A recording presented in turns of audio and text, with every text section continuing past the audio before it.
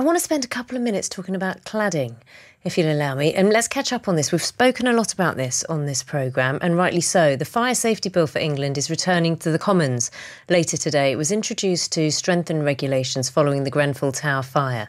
Now, earlier this month, the government announced it was putting £3.5 billion more towards removing unsafe cladding from buildings which are taller than 18 metres.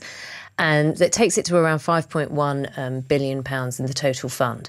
There's money to deal with the actual cladding, but flat owners are pointing out they're still facing costs of up to £50,000 for other safety issues. And two MPs are planning to put forward an amendment around this. Now, one of those is Conservative MP Stephen McPartland, who we've spoken to on this programme many times before. Stephen McPartland, good morning. Good morning, Naga. Morning. So tell me what's on this bill. So today we're actually debating it in the Commons. It's called ping pong stage. So we'll actually be hoping to vote on our amendment today. Whether we get time or not, up to the government. And there's some procedural bits and pieces, but we'll be making the point in our speeches today that leaseholders should not have to pay for historic fire safety defects.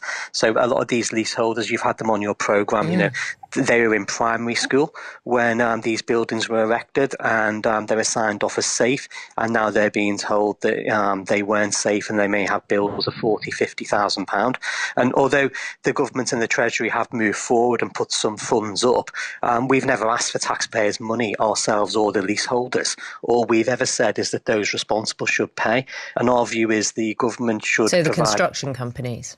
Yeah, construction companies, building insurance, building regulators, there's a huge number of people involved. And our view is that the government is the only organisation with the money and cash flow to put the funds up front to get these fire safety defects fixed. And then they're the only organisation who can then put levies on these organisations to recoup that money over the next 10, 15 years. So that's what we're being aiming for. The situation at the moment, though, is that at the moment, leaseholders, flat owners are paying out huge amounts of money to remedy these costs before this government money comes through. Yeah, I mean, even before we get to these costs, I mean, you've had them on your programme. I have thousands of them every week. You know, they're paying up to £15,000 a week for waking watchers, and that's where they have 2 to 4 people awake 24 hours a day, 7 days a week, Christmas Day, New Year's Day, and to evacuate them if there's going to be a fire. And I think it's heartbreaking because a lot of these leaseholders, you know, they don't have the funds, and we've already, you've spoken to people on your programme who've gone bankrupt already. And we've already got them in huge financial difficulties. And when the remediation work starts, that's going to put huge bills on them. So in today's bill, we're going to allow the freeholders to pass on the costs for fixing the outside of the buildings onto the leaseholders. Now, the freeholders themselves don't have the cash to do it, which is why with nearly 4 years on from Grenfell, not a lot has happened. So it's very, very difficult, but the leaseholders don't have the cash to fix it either, and that's going to mean a lot more people will get into financial difficulty. So just tell me, so this amendment's going to be talked about today? Yes. And you're not sure if the vote will happen. If that's the case, what can be done? Yeah, I mean, as you know, Parliament's a very peculiar place sometimes, so it's our processes. So if the government doesn't accept our amendment, which we hope they would, the government's not put forward their own amendment in lieu, which we hope they would. So if they don't allow us to vote on our amendment today, what we will do is, I'm pleased to announce the Lord Bishop of St Albans has agreed to table it in the Lords at the end of this week, and then it'll be discussed again in the Lords. So no matter what happens, Naga, the campaign continues. No matter what happens today, leaseholders don't have to give up hope. We have an opportunity.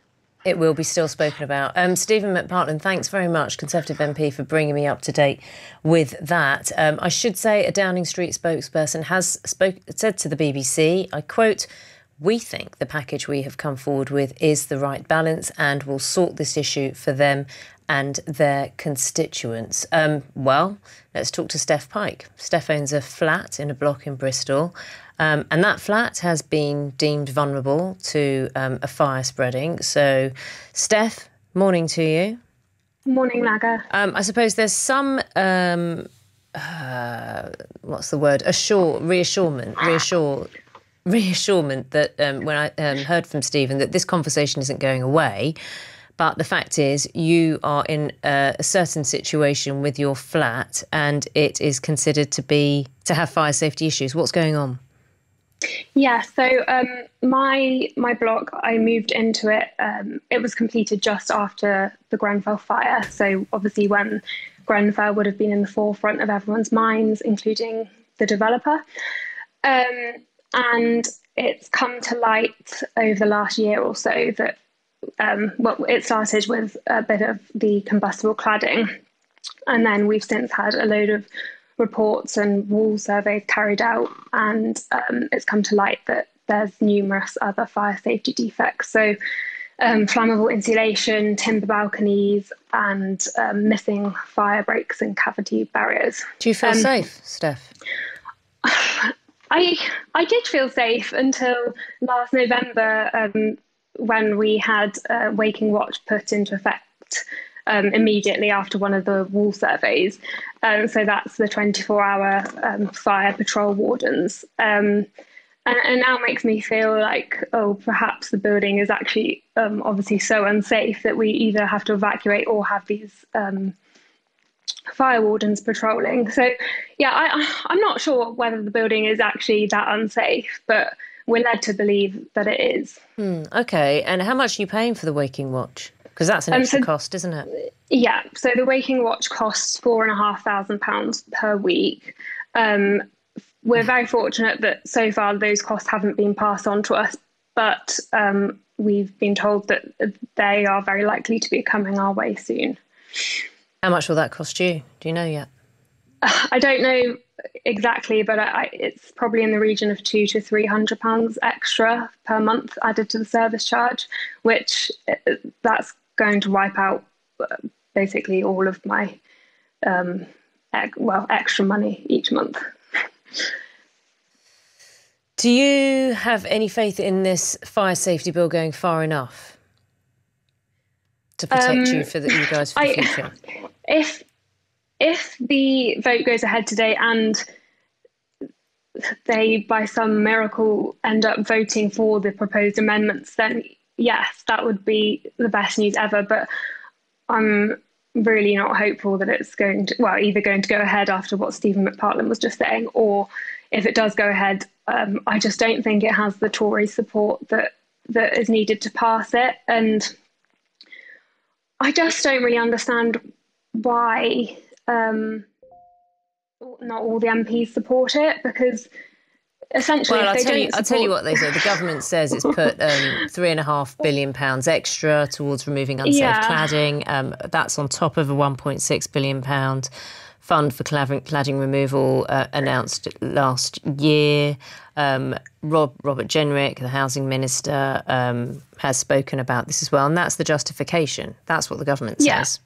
And the extra funding is, of course, completely welcome, and yeah, it's good. However, there are various issues with that announcement that aren't, the media do publicise them, but they're not openly spoken about by the MPs who have announced them. So, for instance, that extra £3.5 billion only covers cladding removal from blocks that are over 18 metres. Mm-hmm. And it's also come to light that you can only access, I think this is correct, but I understand that you can only access that funding if it can be proven that the leaseholders or the building owner, who will then pass the cost on to leaseholders, can afford to pay for the rest of the fire safety defects at the same time. And obviously, that's going to be completely unaffordable for the majority of people. I think the average bill is supposed to be around £25,000 on top of the cladding removal. Could you, you said it's going to eat into any spare money you have. How much longer would you be able to continue paying for any extra costs that come your way? I think my family would they would obviously try and support me all they can, but that would just be the Wakey Watch costs. If we get handed with a bill for, £25,000, £40,000, and I know some blocks have been handed these bills and expected to pay them within 28 days. I couldn't afford that, and I don't know how anyone reasonably can. And I mean, many people have. I've got a professional qualification, and if I have to file for bankruptcy, I lose that as well. So, we're just being put in an impossible situation, and it's just taking up so much of my time and causing me so much stress and anxiety. And I consider myself as reasonably fortunate compared to a lot of people. I haven't got kids in the flat. I'm not planning to move anytime soon. I've kept my job through the pandemic. I'm not currently struggling financially. And there's so many people in these tiny flats with kids that are struggling financially, have lost their jobs. And I just feel like despair for everyone. Oh, Steph, I'm so sorry. Sorry. Look, don't say sorry. I can see you're upset. And I am genuinely very sorry. And hopefully we'll see the amendment to this bill, and hopefully there will be some resolution and movement. Steph, will you stay in touch with us?